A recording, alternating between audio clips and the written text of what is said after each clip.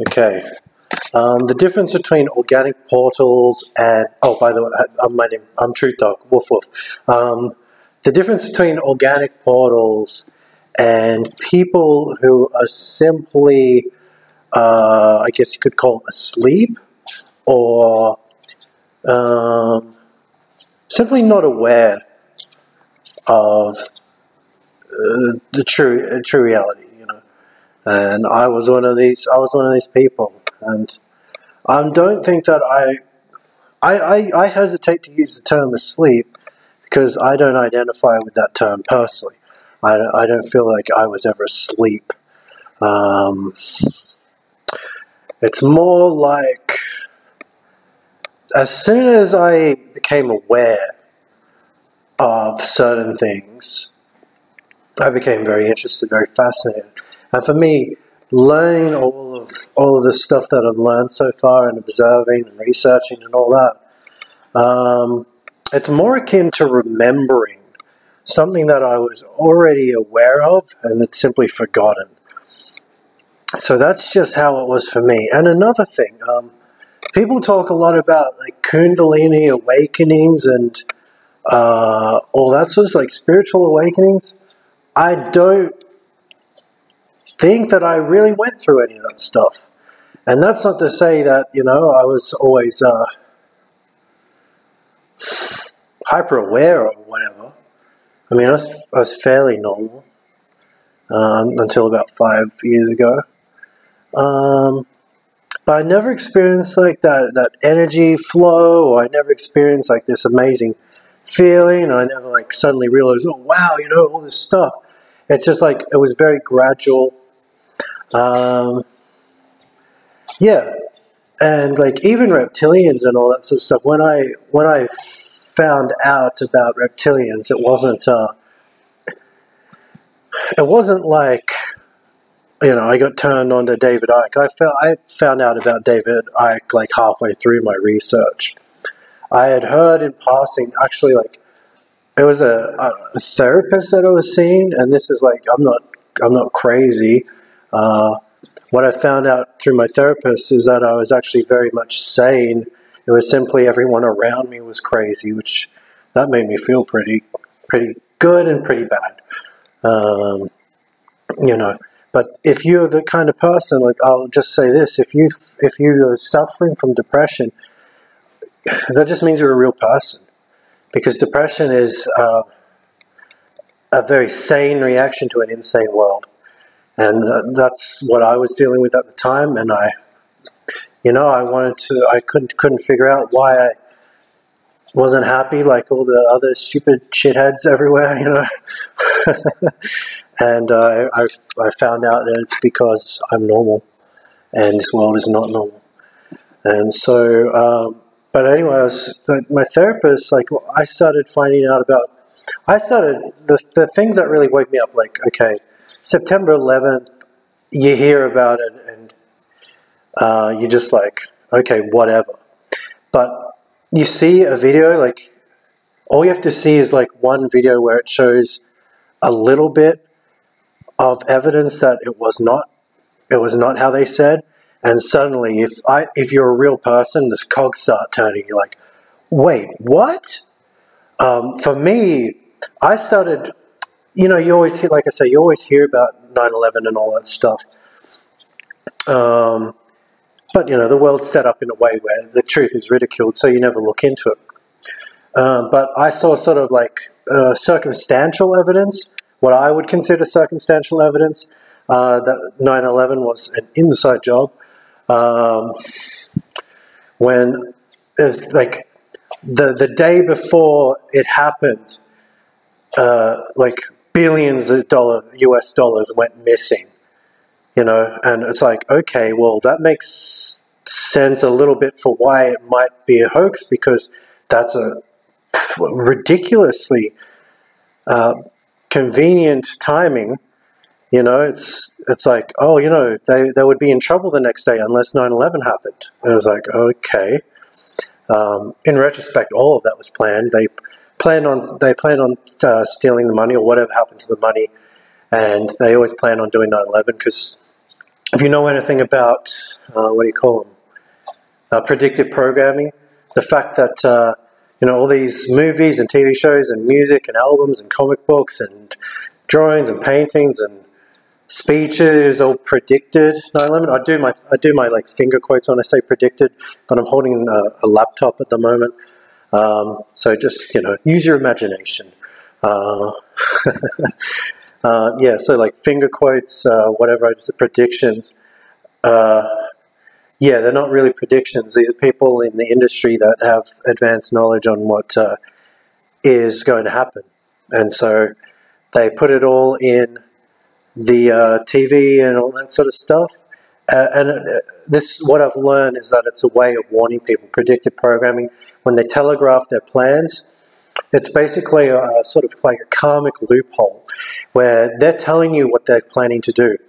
And if you decide to do nothing to stop them, then it's not their fault.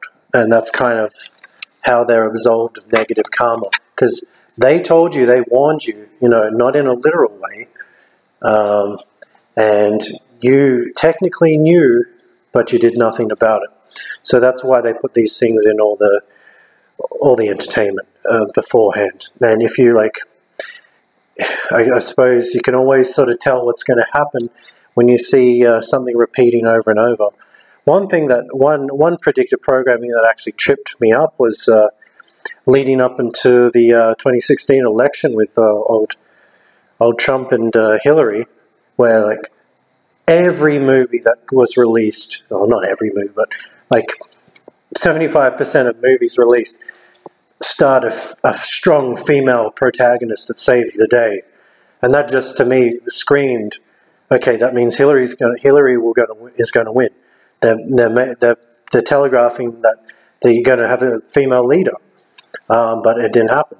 Or maybe it did, because I think Trump's a tranny.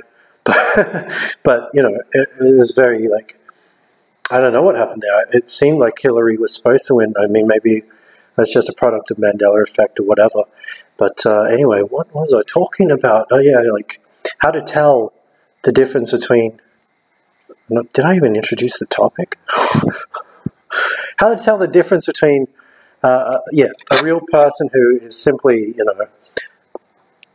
not aware yet, and an organic portal. And I do this a lot, in public or not. I've done it a lot. I don't do it all the time. But I try to strike up conversations with people if I feel like there's an opening, if I feel like they're receptive. And, it's like a trial and error thing. I certainly know at this point, after doing it several times, the type of person who isn't receptive to such information. And I can tell you there's a dramatic difference between a person who is able to understand or wrap their head around the truth, and people who aren't. And the people who aren't are organic portals, clones, NPCs, fillers, empty seeders, all that stuff. It's such a total difference. You could say to somebody, and this is just not necessarily what I would say, but just a general example. You talk to someone about, hey, have you heard about celebrities being cloned, or have you heard about chemtrails, or what do you think? What do you think the chances are that we're living in a simulation, right? You ask. This is how you find out if they're real or they're not real, because that's the difference. A person who is real may not know these things yet, but they are receptive to hearing them. Very receptive. So as I was, that's how I know that's how it works for other people. So you ask ask an empty person that, and they're like, you say oh, do you know about reptilians? And they go, what's that? And then you tell them, and they go, oh, no, it's not, no. And they sort of try to walk away and get away from you. You tell a real person that, and they go, what's that? And you tell them a little bit more, and they go, oh, that's kind of like blah blah blah, and the ball starts rolling. And you're like, yeah, and suddenly there's a back and forth where they like immediately you've lit a match or in their head, like a light bulb has gone on in their head, and suddenly they're thinking about what you're talking about. Whereas you talk to a clone organic portal, they just basically they either shut you down. It depends, you know. They might get angry. They might say, "Don't listen. Get away from me." You know, get on your medication or whatever. They might just try to walk away from. Go, oh, no, that's weird, and just leave me alone and just walk away. Or they will go, "Oh, okay, yeah. Well, anyway, like nice weather we're having today."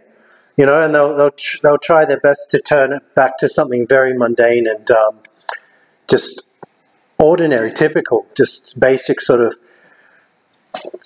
pointless small talk. Small talk is what organic portals love. They love talking about other people. That's another thing. Organic portals, they only really talk about other people. Oh, did you hear what Jane's up to? Oh, did you hear about her son? Oh, no, I heard that he's looking for work and blah, blah, blah.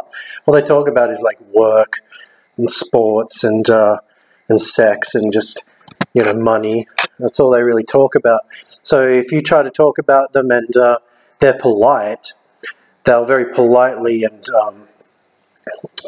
like very smoothly get the conversation. They'll even pretend like they heard you, and they'll just like quickly redirect the conversation back to something very typical, and then you can try again, and they'll keep doing it. Some of them might just eventually shut down and stare at you. It's very strange. I've had like weird experiences where I thought that a person, like I thought they should have been receptive, like at like a spiritual store.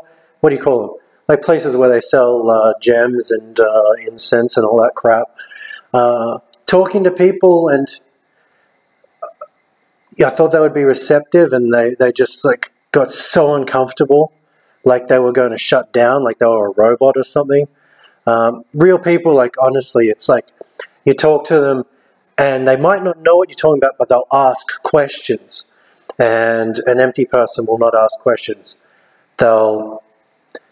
They even will literally like not hear what you're saying after a certain point.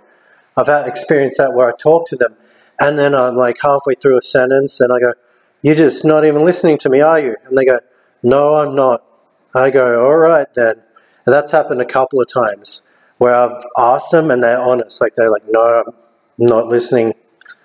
It's that to me, like that's just dead. That's like there's no hope. So anyway, I guess that's basically it. I don't want to go on for too much long because man, this laptop's heavy, and keep it short for once.